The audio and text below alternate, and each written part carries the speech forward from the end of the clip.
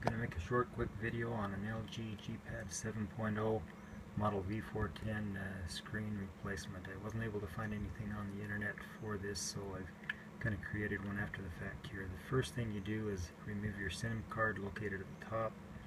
From there you're able to take and use the heat gun, heat it across the top and down the sides, and then slip the flat bladed pry tool underneath the glass and just loosen it all the way across the top and down the sides. There is some adhesive on the back of the motherboard in this location here where you also have to loosen it. Once I was able to get the top and sides loose, I pivoted it on the bottom, and there's a connection down at the bottom here that you can reach in with your pry tool if needed and disconnect. You just don't want to you want to make sure you don't damage your ribbon cable located here on the motherboard.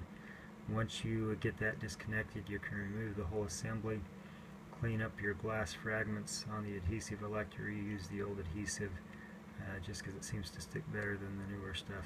So I clean that up and reuse that. From there, you aren't able to put the new screen assembly on because this connector you can't make without removing the motherboard assembly. So I used the same flat bladed pry tool, got between the edge of the frame and the motherboard frame, pried it out just slightly as I went along across the top and sides, and then you're able to take that whole, lift that whole motherboard frame assembly out of the main frame.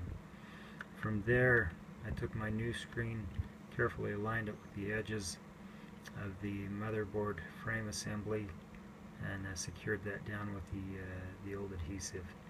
At that point, you can flip it over, make your connection between the new frame or a new screen connector and your motherboard connector. You can make that connection, and then there's a piece of tape that you can use to secure it. Once you're to that point, the only thing left is to flip that new assembly back over and place it back into the housing. It snaps into the housing fairly easily. If you've done it right, your new glass will line up perfectly inside your housing frame.